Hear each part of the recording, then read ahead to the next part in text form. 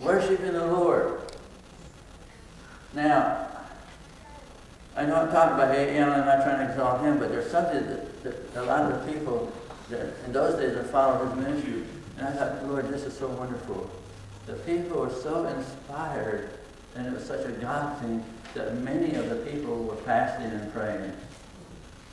Many of the people. It wasn't just A.A. Allen that was fasting and praying. It was people. I can remember listening to the radio and hearing on the radios I would drive, around the country before I was married to Anga, and I would hear him preaching on the radio, and he would announce, we're going to have such and such a meeting in Cincinnati, Ohio, or wherever, and he would announce there's going to be like a 2 weeks of fasting and sometimes 3 weeks of fasting. There's a lot of prayer and fasting during those times, a lot of it. And this man that I interviewed, he told me that out there at they call it Miracle Valley, Arizona, that's where they had a Bible school, and he shared with me, he said so many of the students and people that came out that were part of that, they had to actually go on a 40-day fast. And now I'm not telling you to go on a 40-day fast. It has to be God telling you to do any kind of fasting, but I think that should be part of our lifestyle. Yeah. Is prayer and fasting. And I do that myself, and I enjoy doing that. But let's go to Matthew chapter 17. So now I realize that not everyone is going to be an A.A. Allen or an Oral Roberts or a William Branham or some other, ministry that's whatever God has called us to be. There are people, they have their jobs. They go to the shipyard and carpentry, construction workers, office workers, school teachers, working in the hospital, whatever kind of jobs there are. The Bible says that the Lord's commandments, they are not grievous. Now, they told me to go to 12:15, 12:30, something like that, right? And I want to make this Matthew 17 and try to get the real important points here.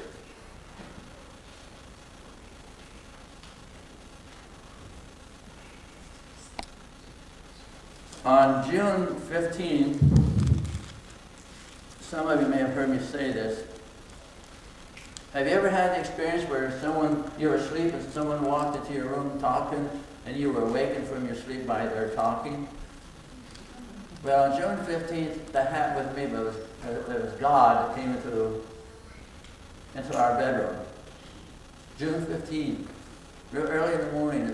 I don't know, it was somewhere around between 3 and 4 o'clock in there. And I was awakened by the audible voice of God, hearing God talking.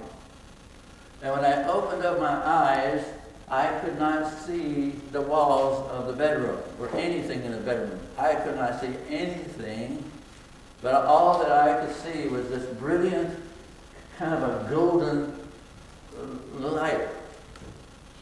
That I was inside this light. It was on me, all around me, and just such presence, power, anointing, and glory of God. It was so strong, surging going through me. So strong physically of the glory of God. And as I was having this experience in a physical way, because there are times that people, they experience the, tangible anointing and of God's presence. And I believe that we need more and more in these days for the church in America is to have what we would call a God encounter. I believe that God wants to bring God encounters even for whole congregations at one time. Where it's not just one here and there that's getting that. Whole congregations. Where the anointing of God would come at times to visit even a whole church. Where the Spirit and the glory of God is just sweeping through like a mighty wind. There was 120 on the day of Pentecost that happened to. And the wind of God, they heard the wind, and they saw their cloven tongues like the fire. And what happened with those people that were visited by God that day of Pentecost. But in this June 15, the Lord said this to me. He said, coordinated prayer and fasting brings forth the fullness of His Spirit. And then as I was in the glory of God, God began to show me all across America that there are many churches, it's like they're dead and there's such a lack of the presence. There's a lack of the anointing of God. Just having church, 1, 2, 3, and going home and coming back.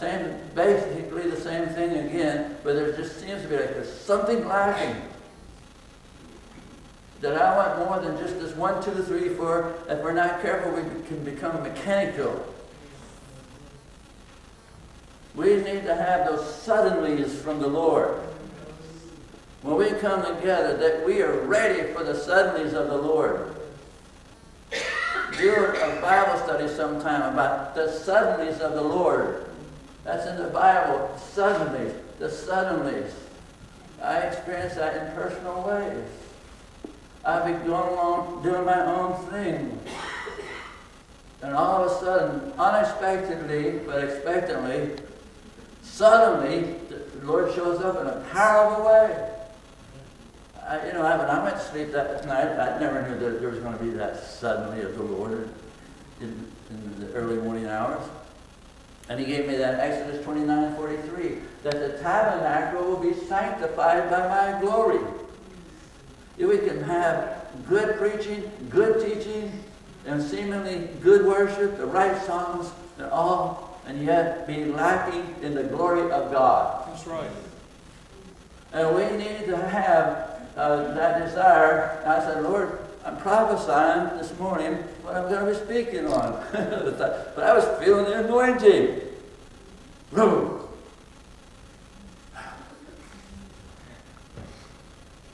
The anointing and the glory of God. When the glory of God is that manifest glory of God, sinners will come under conviction of sin. And believers that have things that need to be repented of, they will be repenting of that.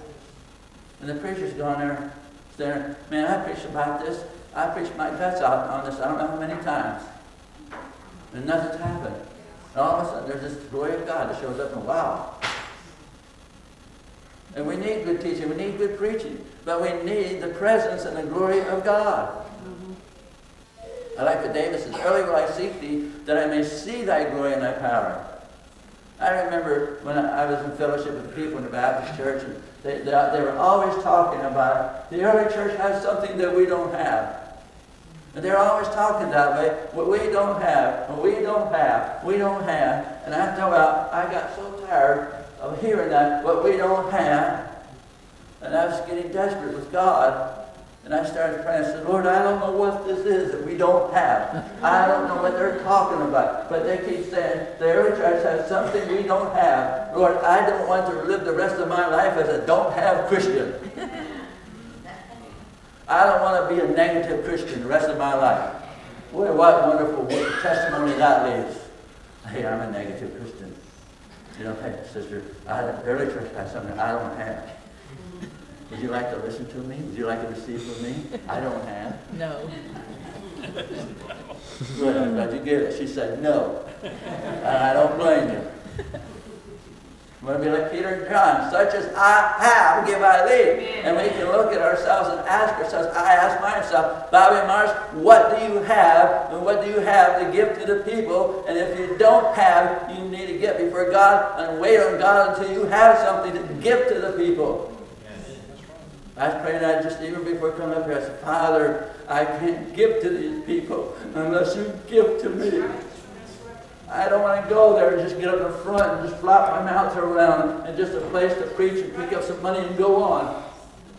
I'm not interested in that. I'd rather go shovel manure in the barnyard than be like that.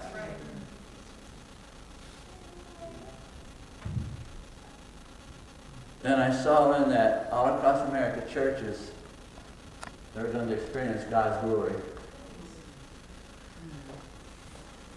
Prayer and fasting.